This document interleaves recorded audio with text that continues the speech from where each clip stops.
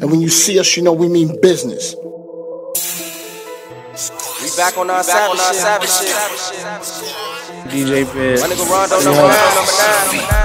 In the cut, what that pole pop out, nobody know. I'm finessed up, I got my check up, and you know I'm going. On guys, very first video on YouTube of all time. So basically I just picked up my fucking phone and I started thinking about some shit, and I just decided I picked up my phone and I'll make this video right here. And basically I'm from Cleveland. I'm not from Chicago, so Cleveland's pretty close to Chicago, but I'm just a big fan of the Chicago drill scene. I'm a huge 600 fan, rap fan, OTF, all that, 300.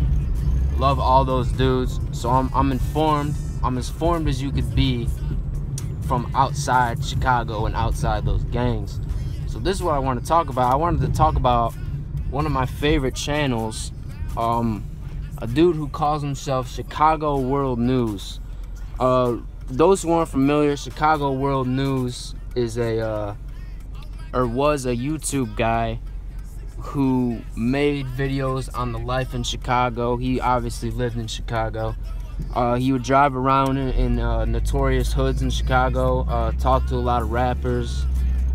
He would talk about a lot of cases, do gang member profiles. He would just talk about a lot of interesting stuff that was going on in Chicago, and he was a pretty popular channel.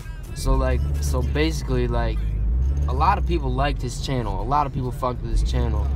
And then one day, like 2 or 3 days ago or so, or something like that, all his shit was gone. His YouTube channel was gone. His Twitter was gone. His Instagram was supposedly gone. I didn't even know he had an Instagram, but apparently that's gone. Everything is just gone, and which left people wondering, like, where he went, what happened to him, is he okay? A lot of people were speculating, saying he was dead. He was killed by some people or kidnapped or some shit. Man, which didn't really make much sense to me, because if you're fucking dead, how can you delete all your social media? Like, it's not possible. So that was the first thing that didn't make sense to me when people were saying that he was dead. If you're dead, you can't delete shit because you're dead. So that's definitely not the case. He's alive somewhere, and this is what I'm gonna tell you what I think happened to him. A few days ago, a week or so ago, actually, not too long ago at all, he put up a video of DRose of 600, the 600 Savage, DRose. He put up a video, and basically in the video, he was talking about how DRose, he knew DRose was 100% innocent, and he said he had a name of who killed Venzel Richardson. Now, Venzel Richardson, obviously the young man who allegedly DRose shot and killed 2 years ago. That's the name. That's what was going on with DRose's case. That's why DRose is in jail. He was accused of killing Venzel Richardson. And Chicago World News is basically saying in this video that he posted, no, DRose is 100% innocent, and I have a name of who actually did this murder. But he didn't say the name on YouTube, obviously, but he said he had a name of the guy who did it. Now, like I said, like, most of you might not have seen this video, because it was only up for like 2 or 3 days or something before his channel got deleted. So basically, I watched this DRose video, and I was like, damn, like, I don't know if he should be talking about shit like that. You know, that's because that's some classified information. He's basically saying, like, he has a name of it, like, he knows who actually killed this kid, this Venzel Richardson kid. And which is wild, because this is what happened. I think the police saw that video. The police saw that video, and they either made him take all his shit down for his protection, or because they wanted to know more information about what he knew about that case, or both. I don't know, because what he was talking about, the information he was saying, he slipped up big time. I think that was way too classified for YouTube.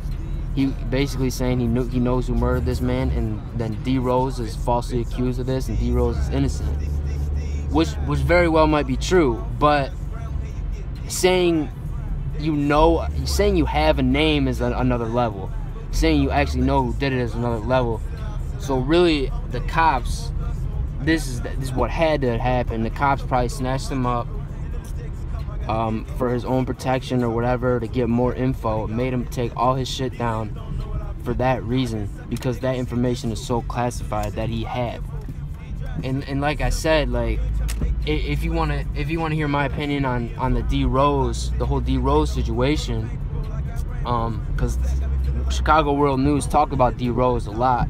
He was very familiar with DRose. I'm pretty familiar with DRose as well. They said the witnesses pointed out or recognized DRose, allegedly a minivan, a white minivan or something, slid up on the scene, slid the doors back, and somebody with a mask shot and killed Venzel Richardson. And then the witnesses pointed that out as being DRose. Now, that's kind of fucked up to me, because that doesn't match up. That doesn't really register with me. How would you even recognize DRose? For one, he has a mask on. For two, it's a moving car most likely. For three, he's probably relatively far away. Four, it was at night. So you're telling me in that situation, you're positively identifying DRose 100% as being the shooter in that situation? I mean, think about that. How could you possibly identify somebody under all them circumstances? So, like, think about it. If you're walking down the fucking street with your buddies or whatever, and you're about to walk into a store, you start getting shot at. Shots start popping out. You're running, you're ducking, you know what I'm saying? You're not looking back or whatever and to see who's shooting or whatever. Even if you do, there's no fucking way you're gonna identify a dude with a mask on in a moving car at night. There's no way you can 100% positively identify that man. You know what I'm saying? So that's why I think it's bullshit that DRose was accused of that shit anyway. Like, and E-Day and 600 Breezy and them, they were adamant in saying that DRose wasn't even there.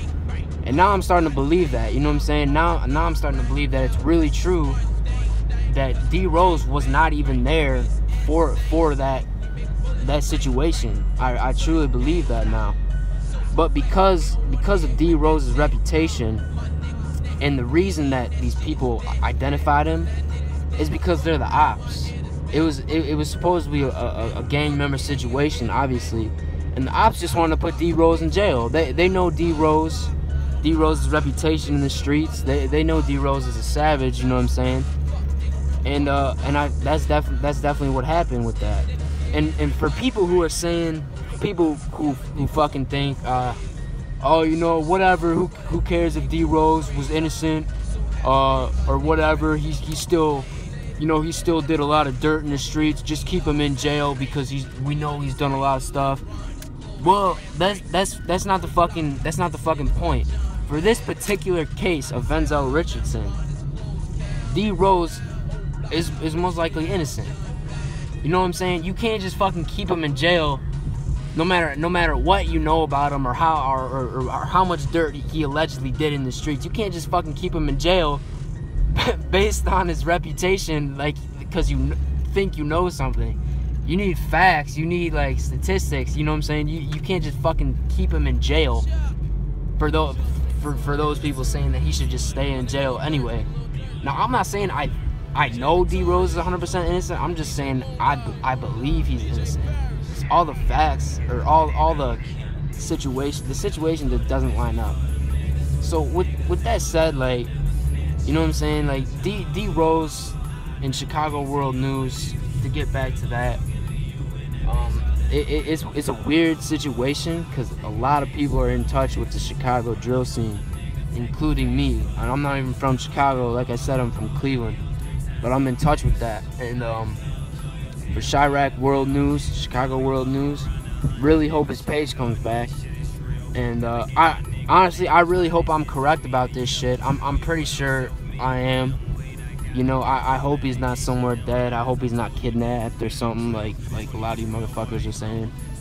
But I definitely think that's what happened. He made that video, and he might have just said a little too much in his video about DRose. So I hope that kind of maybe cleared some shit up. I hope we find out soon what actually happened 100%. I'm hoping I'm right, like I said. And like I said, this is my first video. Picked up my camera in the car and I said, fuck it, I'll make this video. So December 23rd, 2K16. So happy holidays, and all y'all stay safe out there. And if you like this video, maybe I'll make some more. I don't know, but I'll catch y'all soon. Yup.